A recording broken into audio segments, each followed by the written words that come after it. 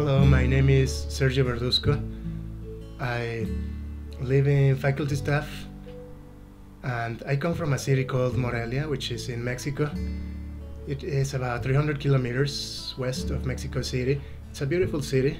It's a UNESCO World Heritage Site and it's been there for around 460 years, and it has this beautiful Spanish colonial architecture, and it's the place where I was born and where I grew up, where I had a lot of good experiences, my first friends, like a lot of firsts, so I just love it. Well, I would like the family housing community to know that even though I am a busy professional like most of us, I enjoy the opportunity to interact with people. It is a great opportunity that we have to interact with people of such diverse cultures and to expand our horizon so much with all the people that are here. So I always look forward to meet people from all over.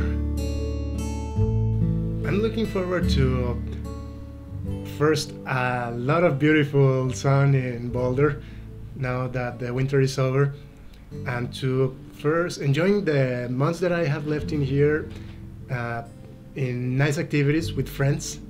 So now that it's easier to come out, just do as much fun stuff as I can. In my spare time, there are several things that I may do. Some of my favorites are dancing and just going to the gym. Dancing is really good because if you sit in front of the computer all day, when you go dancing, you get again in touch with your body and you get to experience the music, and you do it in a social context where you can interact with other people, so dancing is great. And exercise is great because it makes you healthier overall, makes you feel better after doing it, well, and if you do it right also while you're doing it.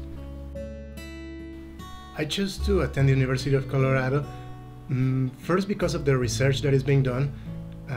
It is very good, and there is one particular researcher that I was very interested in working with, and luckily I got accepted into his lab. And I decided to live in family housing because it's very convenient. The location is great, it's between the university and downtown, so I can walk to either one of them, and in 10 minutes I can be there with no worries, so I don't even need a car. And it's also affordable, and you get to have all these people from all over the world living very near. It's awesome.